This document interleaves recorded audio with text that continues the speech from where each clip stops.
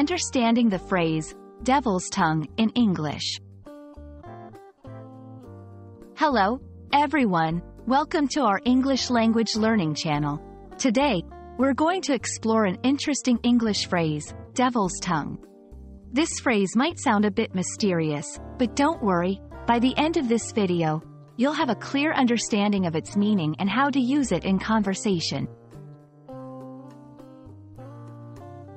Devil's tongue is a metaphorical phrase in English. It is not used literally but rather symbolically to describe a way of speaking or a type of speech. The word devil here signifies something cunning, misleading, or deceitful.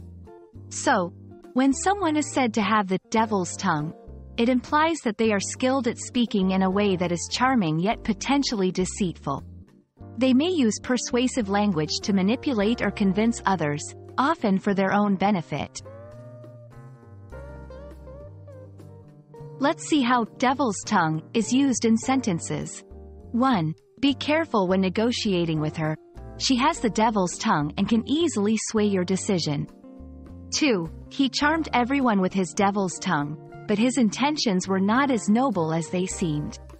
In these examples, the phrase is used to caution or highlight the persuasive and potentially dishonest nature of someone's speech. There are other phrases in English that convey similar meanings. For instance, silver-tongued. This also means being persuasive in speaking, but it doesn't always carry a negative connotation. Honeyed words. This phrase implies speaking in a sweet, flattering manner, often to deceive.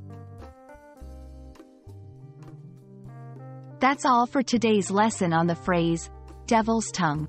Remember, understanding these idiomatic expressions can add flavor to your English and help you appreciate the nuances of the language. We hope you found this video helpful. Happy learning, and see you in our next video.